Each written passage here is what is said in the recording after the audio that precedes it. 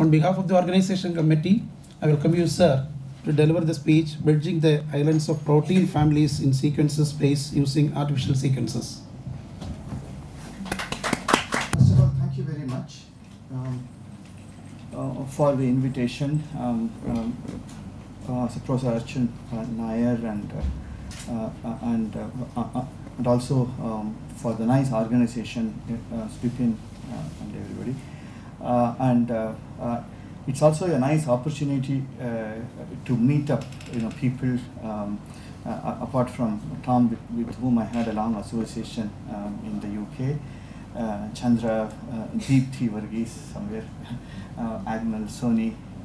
So it was very nice, getting together with people after some time. The talk today, so it pertains to the computational design of protein-like sequences with a specific purpose. Once the genome of an organism is sequenced, it throws open many important questions. Saudamini, she was talking about the genes coded in the Tulsi genome, for example. So what are the protein coding regions? And what are the functions of these proteins? How they are regulated? What are the biological roles? What are the interacting proteins? And also what are the 3D structures? There are many, many more questions. I can I can make 5 more slides like this, but these are only a small number of some representative questions. And one of the important factors is the protein function. And protein function is really a vague term. We would like to answer many questions like,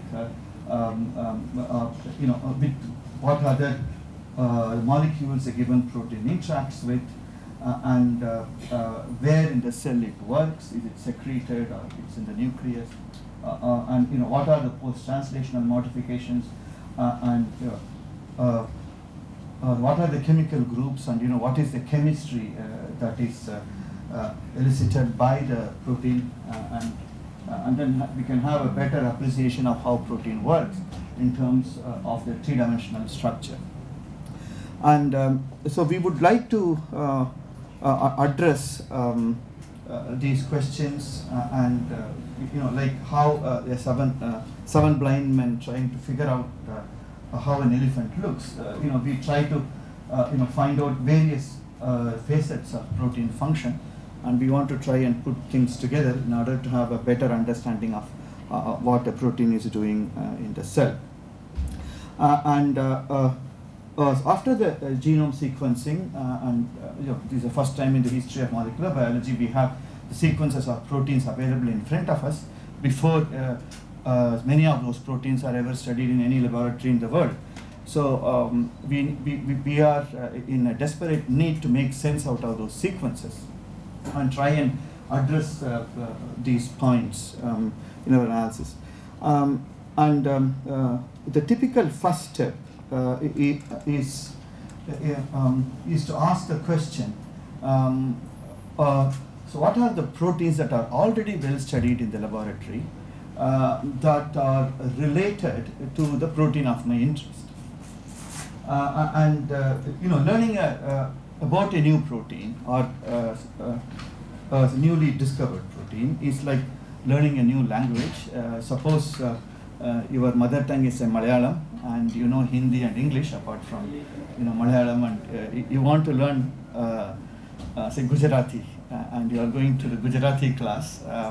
So I think inherently your brain tries and find out which language I know that Gujarati is the closest to, and that may be Hindi among the Malayalam, English, and Hindi. So you learn Gujarati in comparison to Hindi inherently. Okay, these words are exactly the same between Gujarati and Hindi, and these words are somewhat similar sounding but not exactly the same. And these words are entirely different. So once you establish a relationship between a protein, a newly discovered protein, and a protein that is already well studied, then you begin to work out what are the common and differing features between these two proteins, and thereby learning about the newly discovered protein. And so what do we have to identify the relationship between two proteins? Just the sequences and nothing else. So we need to identify relatives based on the sequence similarity. So our ability to add value to the genomic data boils down to our ability to identify related proteins. So therefore this is quite important. It's a very old area, but believe me, if you take any typical genome and then you ask questions on what do we know about functions of proteins that are encoded in the genome, you will find a substantially large proportion of proteins you don't know anything about, despite all various algorithms available around. Why is this a problem? When you don't have the relationship discovered for a proportion of proteins encoded in the genome, it doesn't necessarily mean that all these proteins are they are unique to that organism. That could be possible, but more often, in retrospect, we know it just shows our inability to relate many of those difficult proteins to the proteins that are already studied in the lab. The reason for that problem that was also mentioned by Saudamani is that when you have high sequence identity between two proteins with reasonably good alignment, then you are very confident that they are evolutionarily related. And once two proteins are evolutionarily related, you can pretty much think that their three-dimensional structures are going to look very, very similar, and in many of the cases there's a high functional similarity, same function, or even if the functions are very different, the nature of the functions so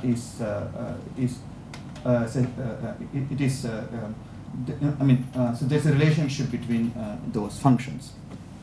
And now the problem is that as you go from gene sequences to amino acid sequences, which dictate the three-dimensional structure, the evolutionary divergence as measured at the gene level is very, very high. As you all know, there is a redundancy in the genetic code, and then the divergence at the amino acid sequence level is a little bit modest, and the divergence at 3D at the 3D structural level is quite low. So the 3D structures are very robust, and they tolerate very serious looking amino acid changes as well. But the problem is that you can have proteins that are performing similar functions and similar chemistry that is catalyzed when the sequence identity is very, very low. They are so low, like 10%, 12%, 7%, and you can see such a level of similarity between two unrelated proteins. If you align, let's say, the myoglobin and the ribonuclease, and you can get such levels of sequence similarity. So something like 5%, 12% may be equal to 0% in a way. So it doesn't mean anything, but we have the challenge of trying to find the related proteins despite low sequence similarity between the proteins. And the problem is very quite serious. I will show you with an example that we worked in the recent times. This is a Mycobacterium tuberculosis protein. The assignment of domains on the structures to MTB proteins has been done by a number of people, and they are available in the databases. If you put them all together, this is the result you get. For about 718 proteins, MTB proteins, there is nothing that the people could be. We can't say anything about those proteins as per the databases. But if you are prepared to work hard and use the sophisticated sequence and structural analysis techniques, such as the ones that are developed in Cambridge by Tom and colleagues, and we have teamed up together with my group in Bangalore and Saudamini in NCBS and also in Nagasama. We put everything together. Each of those proteins have been looked very hard, and then you will then realize that you can actually reduce the proportion of the dark matter very substantially. Just by the automatic standard blast procedures, you don't go to the extent that you could possibly go. So this is true for many other genomes. Okay, so there is a need to enhance the capability of detection of related proteins in the absence of structure and function information. And this is over 50-year-old area, 50-year-old question. And what almost everybody in the past has done is to develop new alignment methods, new family profile representations, new gap penalty functions and scoring methods, etc., etc. So we did not do anything in that area at all. We thought we will do something else, that could be applicable to any such method. What we decided to do is to manipulate the sequence database itself. Can we play around with the sequences the sequences of the natural proteins and do something to them in order to increase our capability to detect the distantly related proteins.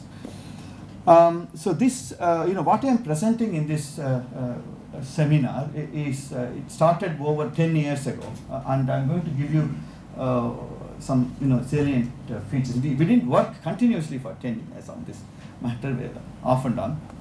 So we started developing some approaches to detect the distant relationships between proteins, something like 12 years ago. And in order to in order to have an appreciation of our approach, I would like you to imagine some sort of virtual sequence space. In the sequence space, every sequence is represented as a point, and the distance between the point is an indication of the evolutionary divergence between the two proteins. Therefore, if you see the cluster of point, it may correspond to a family, say immunoglobulin family. And then you might also you might see a cluster of immunoglobulin family. You might see a cluster of the fibronectin family, and they are in the same fold. So you can cover them by an island, if you like, in the fold space. So in this picture, for example, this blue ellipse here is an indicative of the WD repeat fold, and there are many families which are indicated by yellow, and then within yellow you have those blue dots which are indicative of the sequences in each family, and then you can also see these blue dots are not only in the within the yellow. You will see some outside the yellow. These are the rogue members of the family, if you like. They are deviating from the tradition. For example, one of the kinase sequences I encountered is looking just like a CDK, cyclin-dependent kinase, but for a cyclin-dependent kinase, we all know that it is a single domain gene product, just kinase domain only. But the cyclin-dependent kinase, like kinase that I saw, included the ankylin repeat region at the end terminus. It just deviates, becomes a rogue member of the cyclin-dependent kinase family. So things like that. So you can, and now, and many of the sequence search methods exploits the continuum in the sequence space.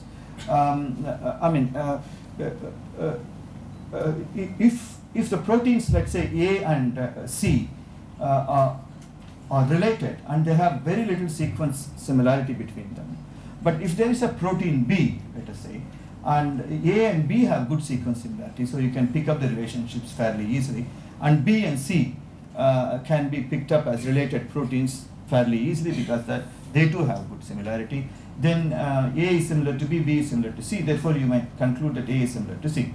So this simple principle is exploited by many sequence search methods like SciBLAST, for example.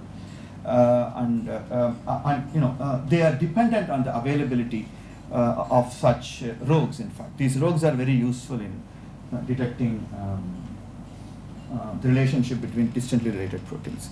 Okay, more than 10 years ago, we developed something called as cascade SciBLAST. I mean, SciBLAST itself, generated by Alshul and co-workers, is extremely powerful. And so when you have a query, you want to identify the relatives of that protein in a sequence database, you can use the SciBLAST, which is an iterative and extremely powerful process. And so you start off from a family, let's say family A, which has some sequences, and you give something as a query. Given the power of the SciBLAST, you may get some distantly related protein rogues, for example. But it may not take you very far to a related family. So what we said in that paper published in 2005 is that don't stop here. I mean, everybody stops after running SciBLAST, which is an iterative process. But let's say if you get some 10 hits, then take each one of those 10 hits and then feed them as the query. The relative of your relative is also your relative. And so you can take each one of these, and then let's say there are 10 hits. You run SciBLAST 10 more times, each time giving one of the hits as the query. You get more hits. Give them as the query. You get more, and then you can just walk in the sequence space like this. You can hop in the sequence space, and then you might reach a related family. It has to be done extremely carefully. If you are very enthusiastic, if you jump all over the place, you will go to all kinds of families. You may go from the ribonucleus to myoglobin also, no problem. But you have to do it in a strategic way. It took a long time to properly learn how to do this correctly. We were only happy for some time because this is before I tell you why we became unhappy. This is one of the examples. You start. You may not be able to read it well. This is some family from the motor proteins, and then you can run. If you run SciBLAST once, you get these hits. Many people stop here. All that we are saying is that give each one of them as the queries. Oops, sorry, I'm pressing the wrong button. Okay, and then you will. What we call as the third generation run, it expands, and then more, and then in the fourth generation of the cascade BLAST, it becomes nearly complete from the SCOP database, for example. So this was fine, but until we discovered that those rogue sequences are not available for every pair of the related protein families. So what if you don't have any hopping spots in the sequence space? This was our problem. So it doesn't matter. Then the power of the method is greatly dependent on the availability of these sequences, intermediately related sequences. So what we thought in the early 2000, around 2011-12 sort of time, is that we will grow them artificially.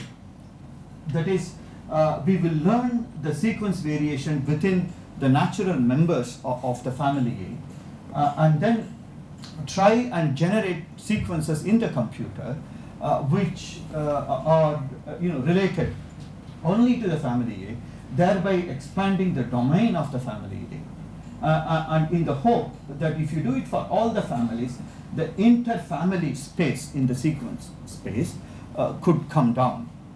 And now, can Mr. BLAST now make it? So that was what we tried, and it did work. In many cases, it was a bit better than before. It seemed to have worked.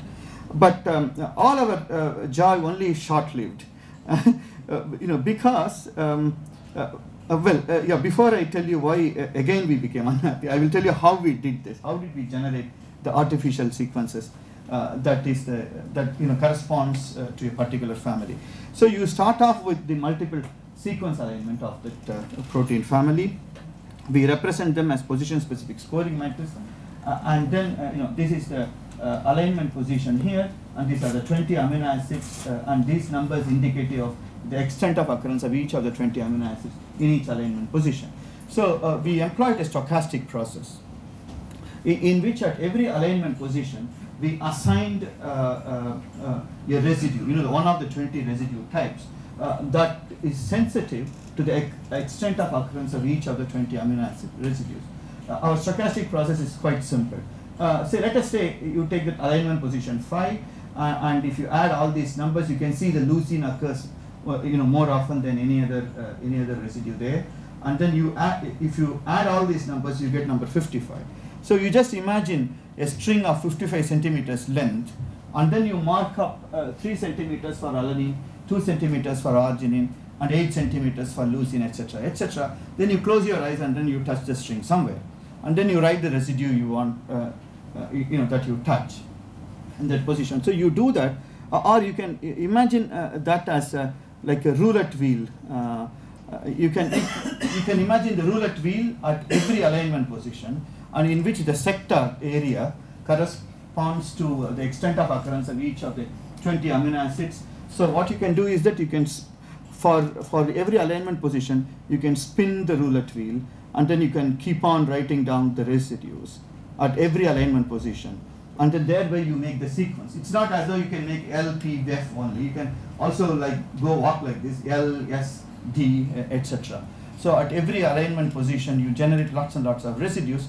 It's sort of a constrained random. It's not very free random, not 100% random. It's sort of a constraint that's coming there. And these sequences, these artificial sequences, are not yet the genuine sequences that we will take forward.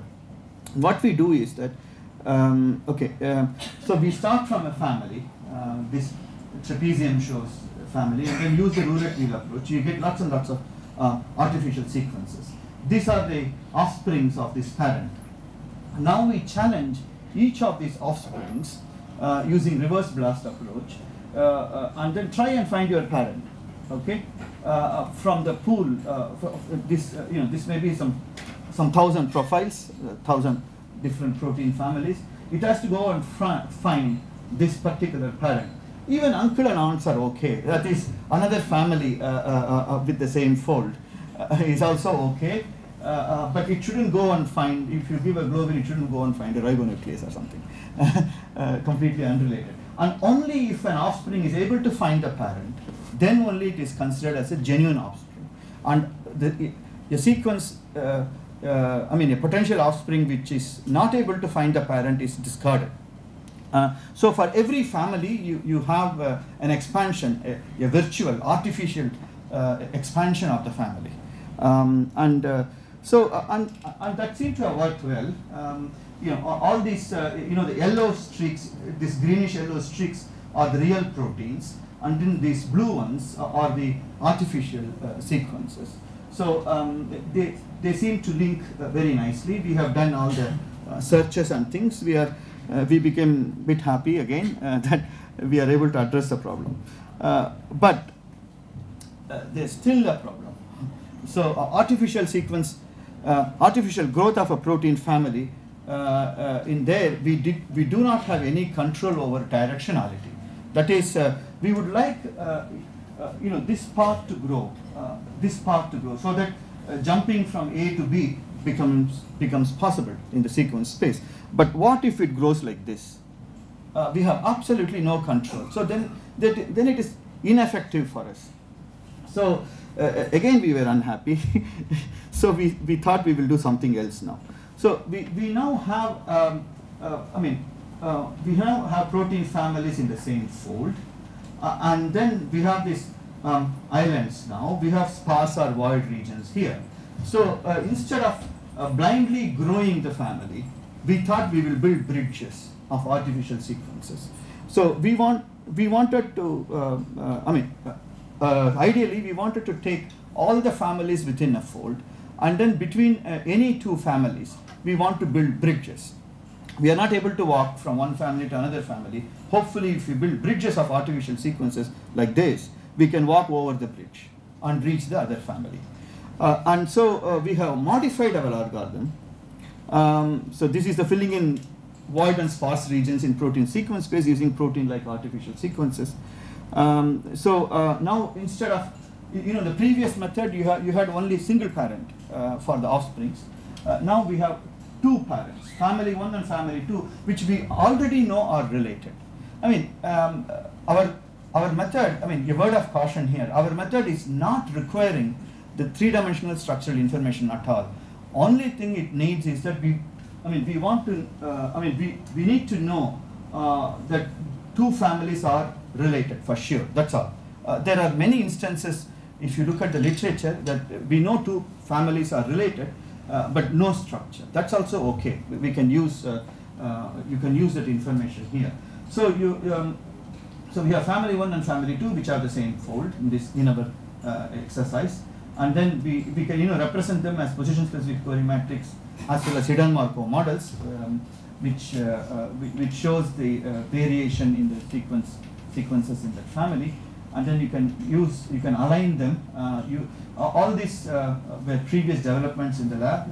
Krishnadev developed align hash method, and then we played around with the scoring scheme. So it's a matrix versus matrix alignment. It's a HMM versus HMM alignment here, and then we went back to our roulette wheel now. But each of the roulette wheel for every alignment position now encompasses. Now it covers the information on sequence variation in the two families. It's family alignment. So we spun the wheels like we did before, and then so what we did was, now we have two parents, and then now all the potential offsprings should go and find. Now it becomes find your parent. It becomes parents now because two parents, and then it has to find both this and that, and uncles and aunts. Okay, again. And then if it finds the two parents and no non-parent is found as parent, then that is included. So these are considered to be the bridging sequences between the two parents. So we have done that. So we wanted to assess, and in order to assess, we had applied this method to every pair of related families that we know in the with known structure. So we went to SCOP database, for example, where we have families within each fold, and suppose there are three families A, B, C in a particular fold. We tried to build bridges between A and B, A and C, and B and C. We tried. I'm not saying that we built. We tried to do that, for every multi-membered fold, if a fold has only one family, then we can only artificially grow it, and there is no question of building bridges. So there are a substantial number of folds that we know, and what happened?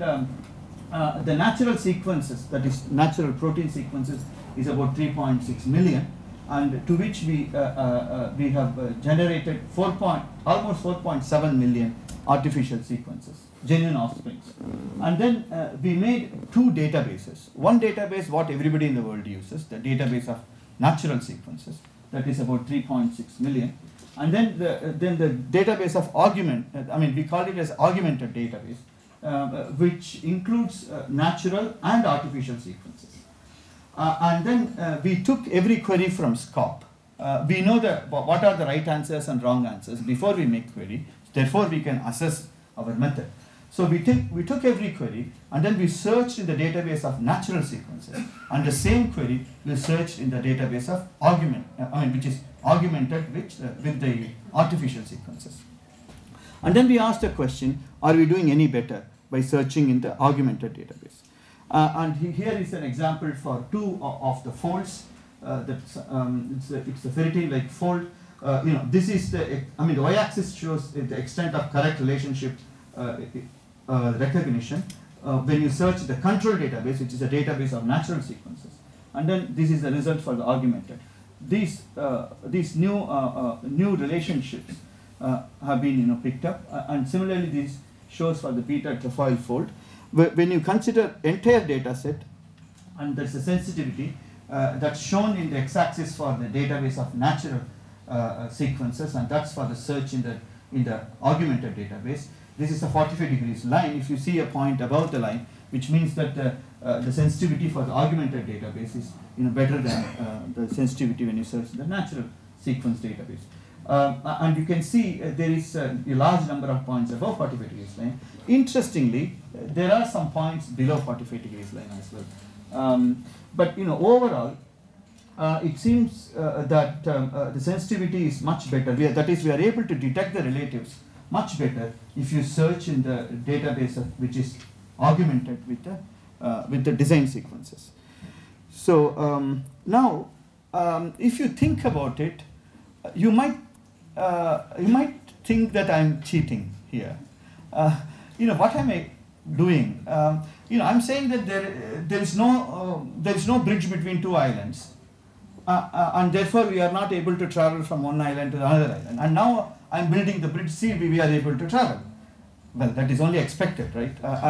We have built the bridges, and I'm saying that the sensitivity is better now. There is nothing that is unexpected here. Actually, sometimes when things don't work, that saves your project. This is one of those examples. I want to recall that I said we tried to build bridges between all known related families. And what happens, the way our algorithm works is that for many pairs of families which are known to be related, we were unable to generate even a single sequence linking those two families. Okay, for some feature with those two families. And not all possible combinations were exploited. So, what happened, this is one of those pairs.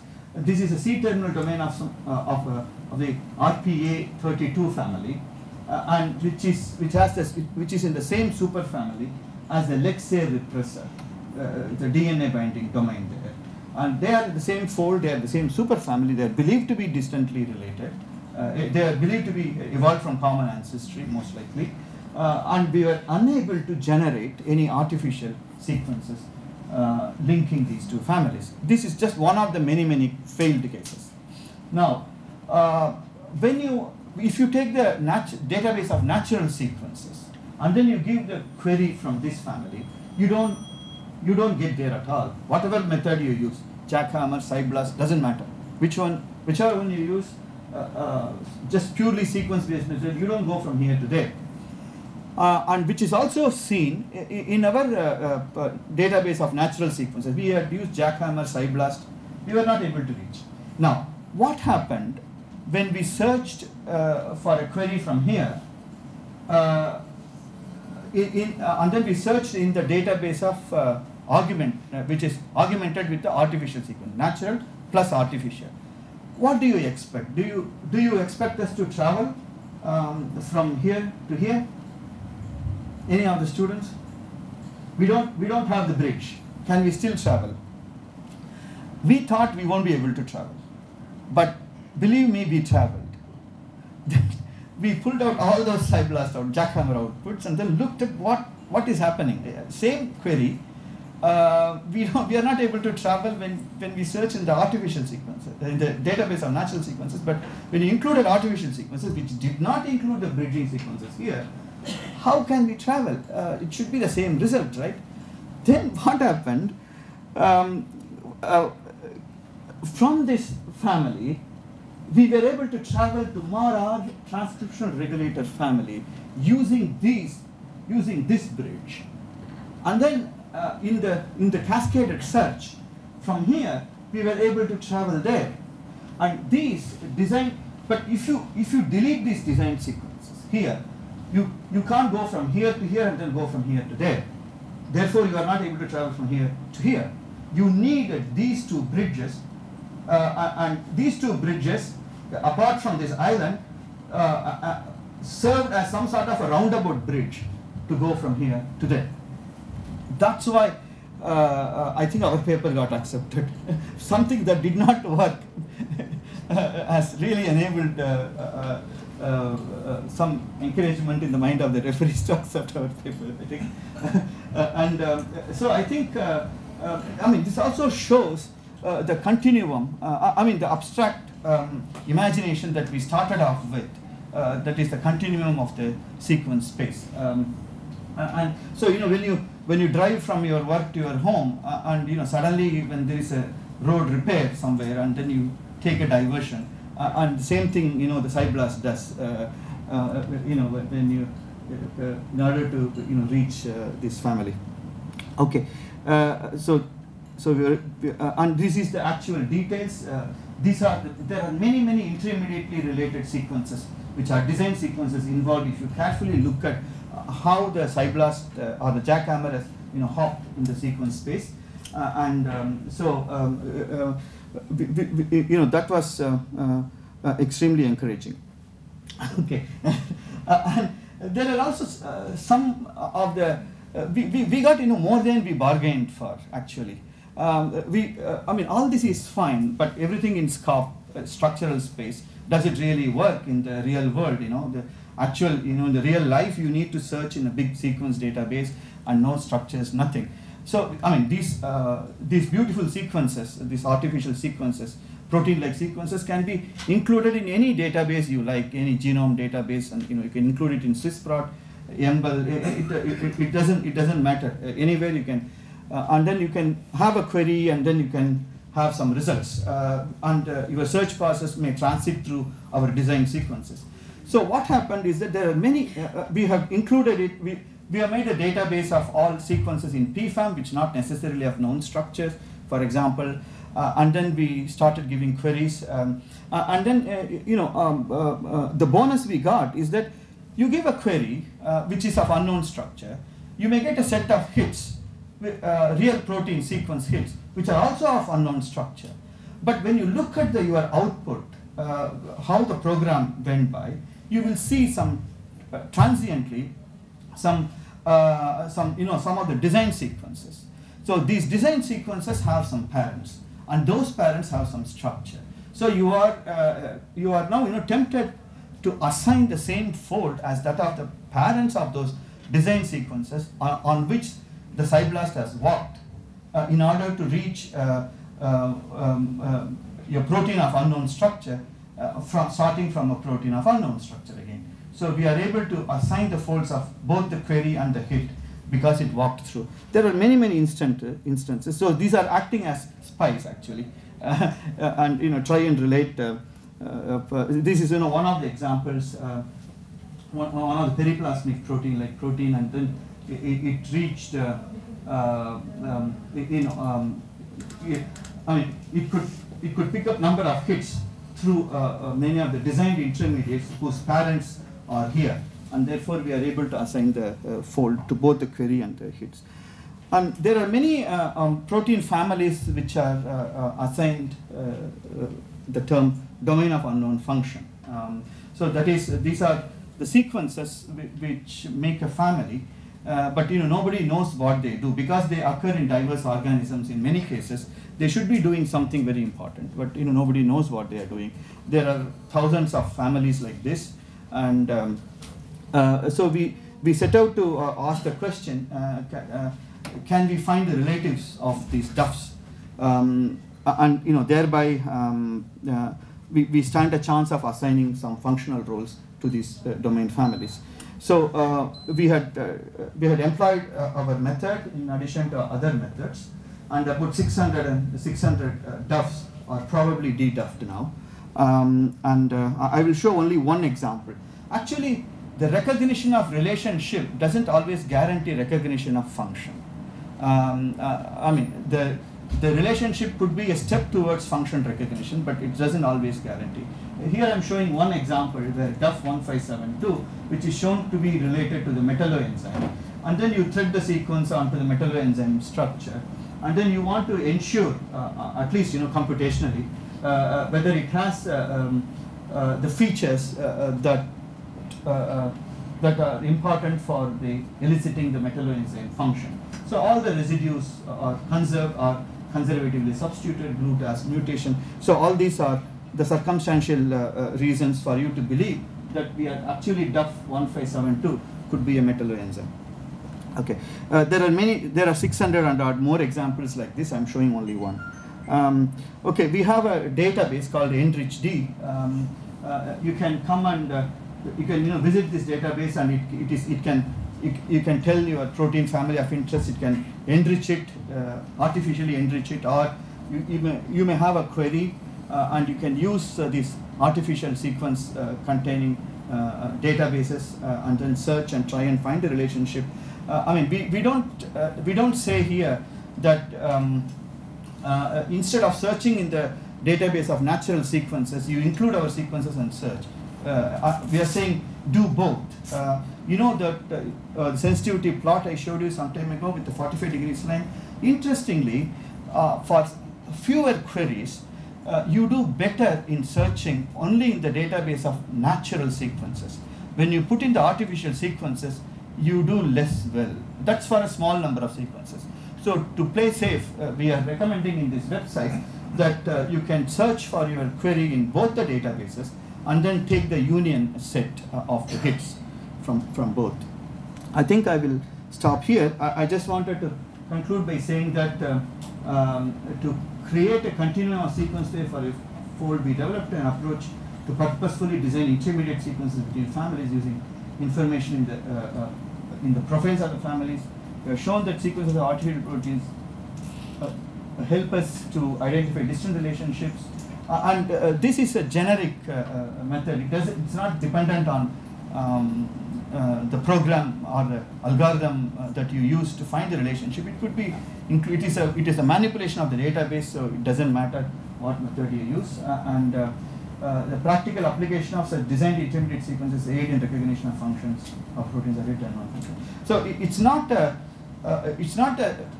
structure recognition program from seq, not particularly structure recognition program. As I told you, you can take these sequences and then you can put in any sequence database of your choice, and then you can do the search in the database, and it is basically it is the relationship detection method. But as a bonus, you may also end up assigning 3D folds to the queries and hits. I think I'll stop here. But the people, very important. The much of the work on the, it all started with Sandhya Sankaran, who started in my group and then went to Saudhamni's group as a PhD student. Then she's back in my group, so in the first and last, and then in the recent work she's involved. And Richa Mudgal did much of the work I presented today, and Gayatri Kumar is now following up in various ways. We are addressing questions at the genome level for the various genomes. It's in collaboration with Saudhamni, who is here, and also with Nagasuma Chandra. I think I'll stop here. One more. Well, this is very important. DBT and TST supported our work, and well, I'm very proud of this picture just prepared by another student, Sudha. All except the grass you see are the molecular structures. And you can see Thom's gamma crystal here looking like flowers, and the WD repeat another flower, and I forgot what it is, but it looks like butterfly. And these red fruits are the glycyl residues in the space fill model. With that, I will stop. And then I'll say thank you. Nandi, sir. Well, this is, for those who don't know Malayalam, that includes myself, this is thank you in Malayalam. Okay, open for questions. Your island hopping is a very interesting idea, but of course when we're sequence hopping in real sequences that form proteins, we're making the assumption that the free energy, which is a balance between the folded and the unfolded states, nature has solved that, and so we don't worry about it. As soon as you go to islands which are not real islands, and the example is the program you participated in writing, SDN, we have to consider the unfolded state. In fact, you have to do a free energy cycle, as you and others pointed out. I wonder whether there's any way of doing that as you go to an island you're not sure about. You really need to know that you've retained the free energy advantage of the folded state over the unfolded state. In the design sequence. In the design sequence. It doesn't matter in the others because we know nature's soul. Right, okay. All right, it's many people have asked this question, and at the initial stage, during this work, we did not worry about it because the sole purpose of designing these sequences is that they simply have to bridge the natural families, which we already know are related, and then contribute to enhancing the continuum of the sequence space. There is no guarantee at all. We didn't even take a single step to ensure these design sequences are actually folded, and leave alone that they are folded like their parents. We only wanted them to serve as the intermediately related sequence. As long as it is served that purpose, we did not worry at that stage. Now we are worried. Now the further work by Gayatri Kumar is addressing those points. But for the purposes of simply the homology detection or the relationship detection, we thought it doesn't matter when you actually synthesize these proteins in the lab. If they don't even fold, I thought it doesn't matter for the purposes of the homology detection.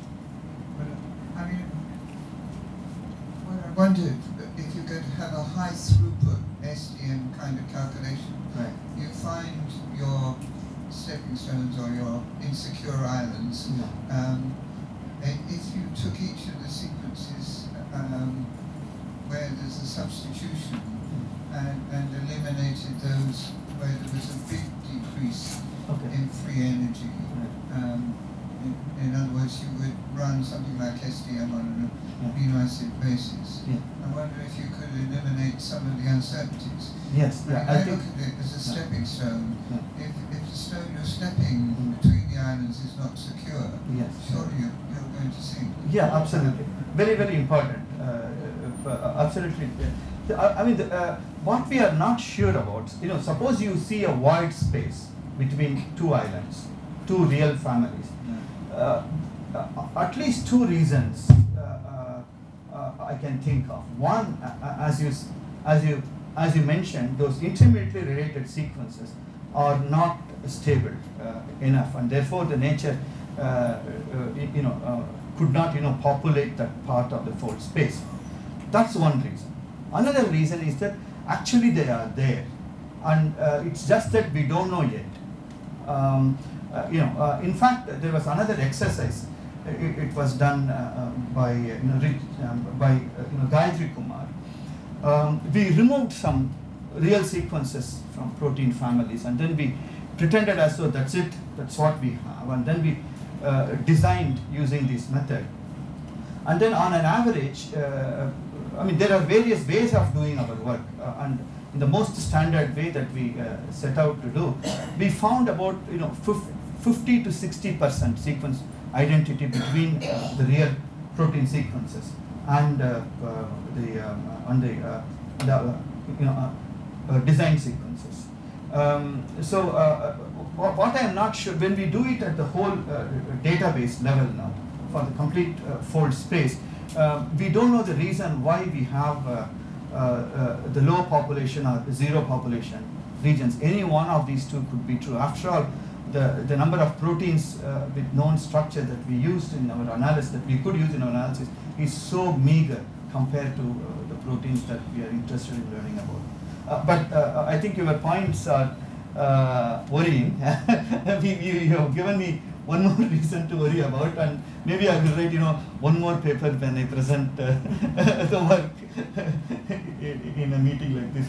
But yeah, absolutely important. Actually, Gayatri Kumar, who is a third-year student, is looking into the energetics matters, and that. Please give me some more time. I will answer your question.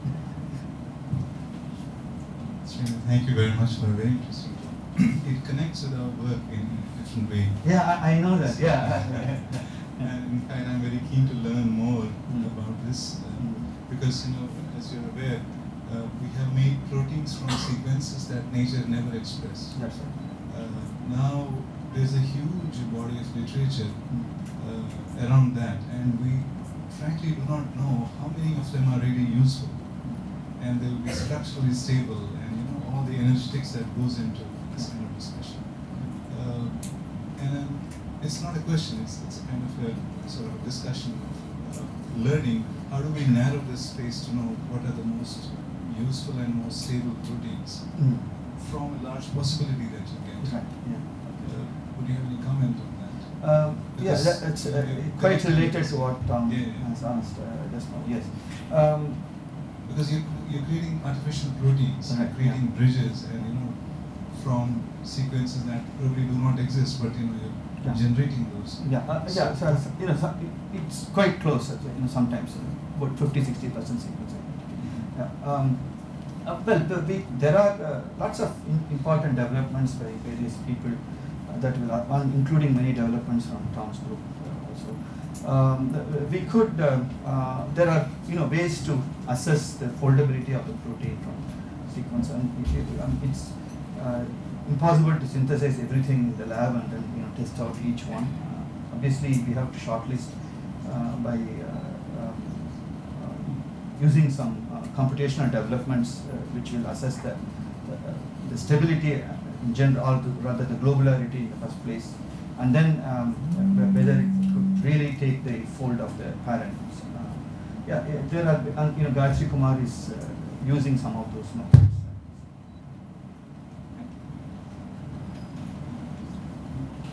The movement between the islands, it seemed, is there some evolutionary, you did it artificially, but can we say that nature also had some, went through this process? No, I can't say that at all.